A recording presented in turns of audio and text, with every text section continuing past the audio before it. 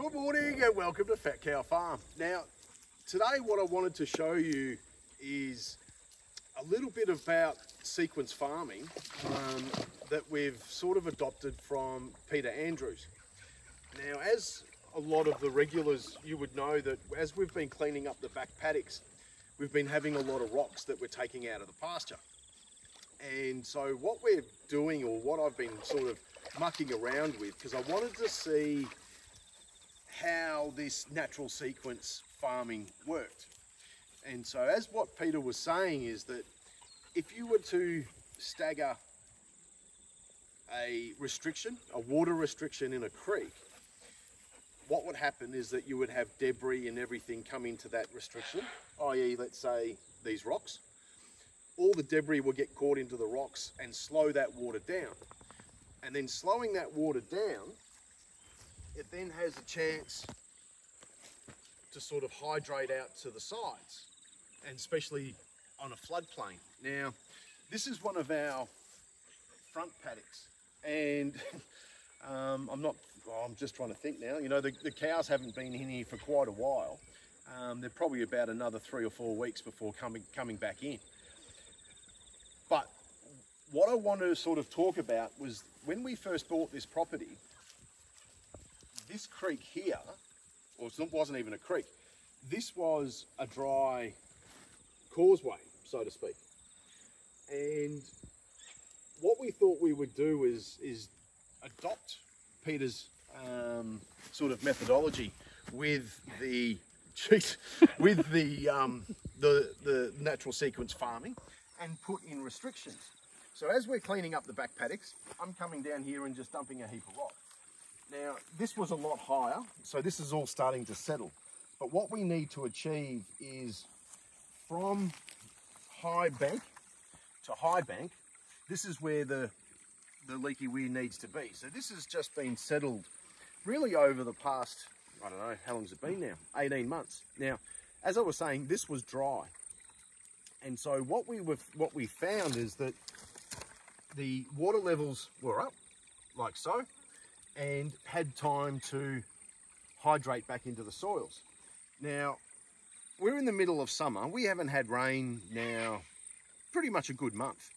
And I've still got flow coming down this creek. A little flow, but flow at that.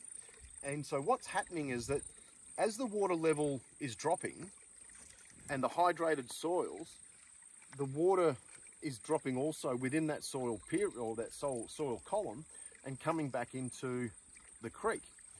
Now, we don't use this creek for anything except for really just for us mucking around with the whole concept of trying to make a dry riverbed work again. And you know, Peter says in all his books that, you know, he did that, and I think there was also a documentary TV series that he got a dry creek running again.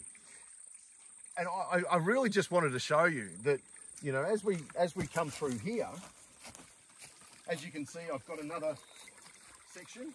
Again, that's all settled and dropped, but I've got flow coming all the way through. And what we're finding is that, you know, like I was saying, this is probably about 18 months worth of trial and error, but the ecosystem is starting to evolve. I've got, you know, water reeds, I've got duckweed in here. You know, a lot of the natives are coming in. You know, like these little guys here. Now, we haven't seeded anything. This has all just been natural. And, you know, as we come up here, this section's actually quite deep. And again, that water hydration has just gone sideways. So I just thought if anyone out there really has an old riverbed or creek or something of the sort, it's really worth it. And you know, this didn't happen overnight. You know, this has sort of been the 18-month sort of period. We had the winter rain that's come through and started to slow up that water for that soil hydration. And as you can see here, what we're finding, you know, this We've got silt and just leaves that are decompacting. You know, there's just, I mean, it's all just yuck, just all silt. But what we're finding is that they plug all the holes for your leaky weirs. And, you know, when we first put it in, yeah, it stopped, but geez, the water was flowing through it so fast. Oh, this is not going to work.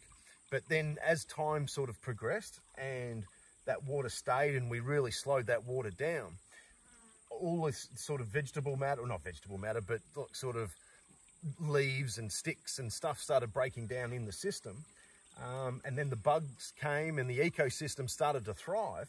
I mean, we come down here at dusk and you can't talk to each other. Like, it is so loud with frogs and just the whole noise system coming through.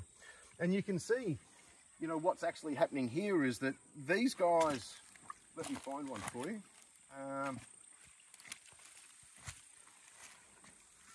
These here, they're the water reeds. So on the side of the bank, and they're a good indicator for where your hydration is. And if you can see here, look at it all through here. Water reeds, water reeds, water reeds. So that's telling me that there is a truckload of water off to the sides. And even on that side there, if we stand up and have a look,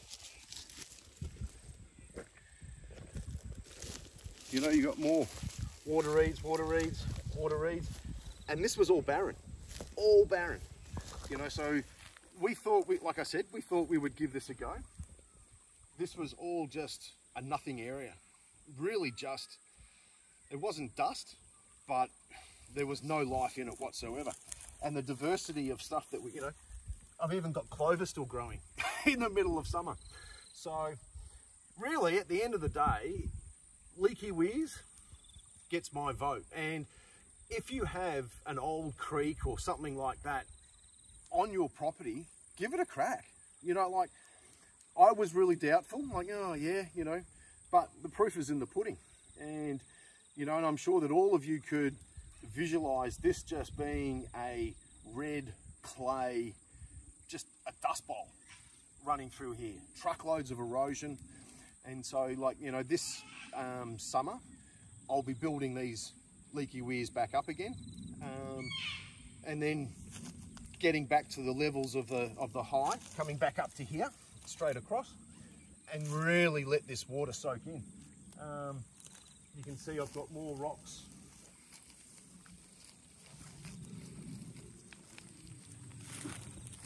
As we come, but my next big sort of Leaky Weir system is just further up there, and that's one that we drive over this creek. But yeah, I mean, yeah, I've got, you know, you can see flow here. I've got watercress in here as well. So the whole ecosystem is really kicking in. And so I thought, yeah, look, what an opportunity to sort of show you in the middle of summer. Now, I don't know, I would imagine that the cows drink from here. But really, at the end of the day, we've got stock troughs for them. But it's just more like a milk bar, halfway stop. Just stop in for a quick little drink, meet their mates, you know. But give it a crack, give it a crack. So, all about natural sequence farming and having a look at those periodic installations of Leaky Weirs. Like and subscribe, and I'll see you soon.